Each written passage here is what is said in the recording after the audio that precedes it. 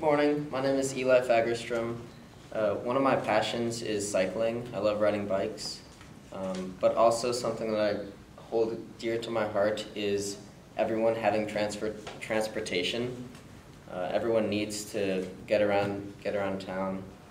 And so what I like to volunteer at is a place called Yellow Bike Project. This place is located in North Austin, and it combines transportation and my passion, cycling. What Yellow Bike does, just pass these flyers around. Yellow Bike gives bicycles to the youth and the poor in Austin. You can see what is Yellow Bike, the first thing on the sheet.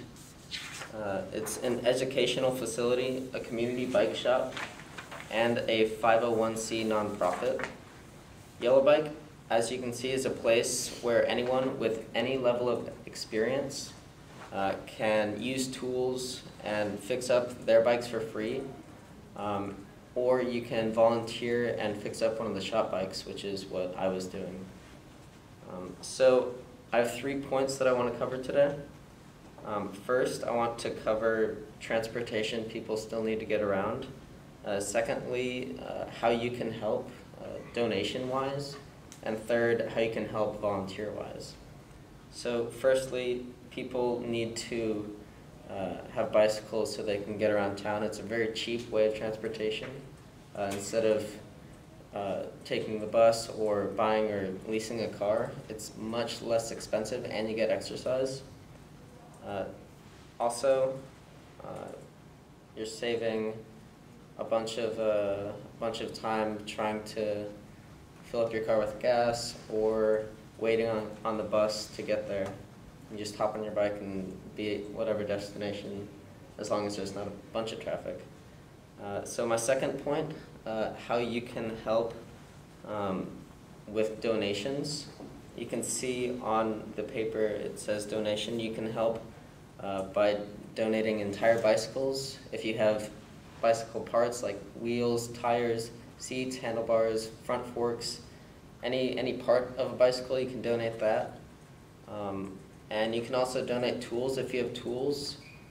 There's pretty much more than 90% of what Yellow Bike has in their shop is all donated.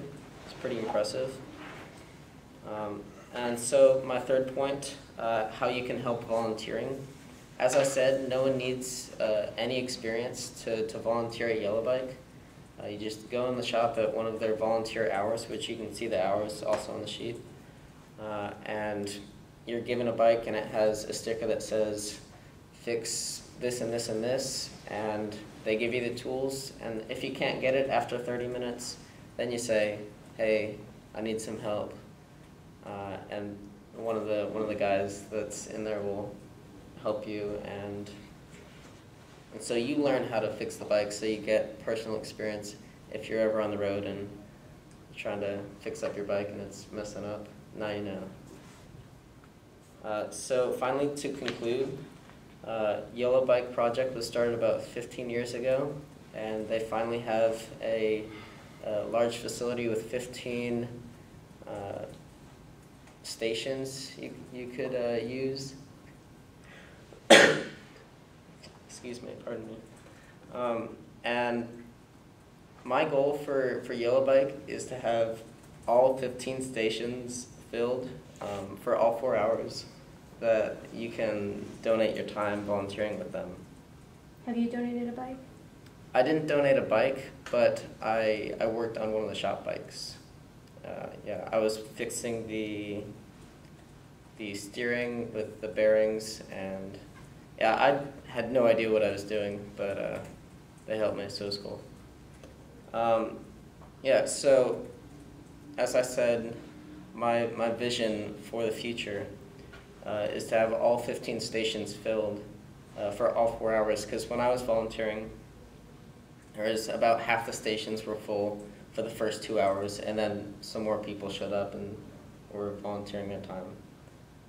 So that wraps up this. If you guys have any questions, feel free to ask.